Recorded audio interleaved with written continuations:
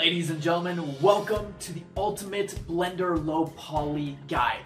Now, I'm excited to bring to you this course. My name is Alex Cortobard, and for the last 8 years, I've been doing and teaching 3D arts animation to tens of thousands of students, and I have several bestsellers on Udemy and a huge passion for 3D arts animation and teaching it. You're probably wondering what low poly is. Low poly is a certain style of 3D art that has very little amount of geometry or very simplistic geometry and simple materials and sharp edges such as these images right here. Now in this course is geared more towards beginners. However, if you're a beginner, intermediate, or advanced, you could take a lot from this course and create some really cool low poly scenes such as a living room that we're going to be creating here, and also this really cool world and a bunch of other scenes and objects such as trees and animals, a T-Rex, a dog, and a bunch of different low poly things that we're going to be creating in this course. Now, like I said, it's more geared towards beginners.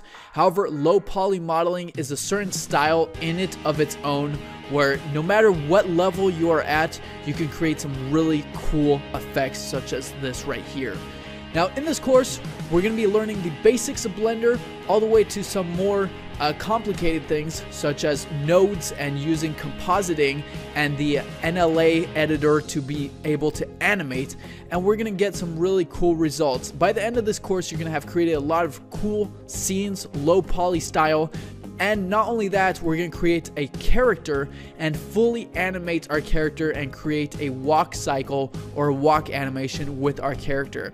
So with that, I hope that you get the course. I know you're going to love it. I had a ton of fun making this. Click the link, get the course. I can't wait to see what you create. And with that, I'll see you there. Ciao for now. Au revoir.